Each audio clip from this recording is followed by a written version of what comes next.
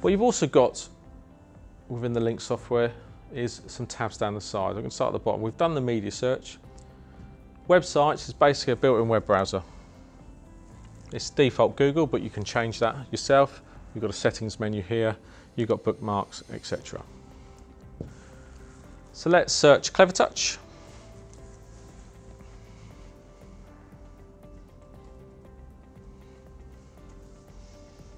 Now what we've got is, like I said, it's basically a web browser. Find what we want. And what it means is you can have your lesson content on one side. I'm just going to go through the pages that we've gone through already. Maybe that is useful content for your students. And now I've got my web browser, my website that I use as part of my teaching with my students. What you can do with this as well, if you want to just grab a little bit of content off this website, I've got a capture tool and it brings up a snippet functionality, so I can just change the size of whatever it is I'm going to capture. Click on the green tick.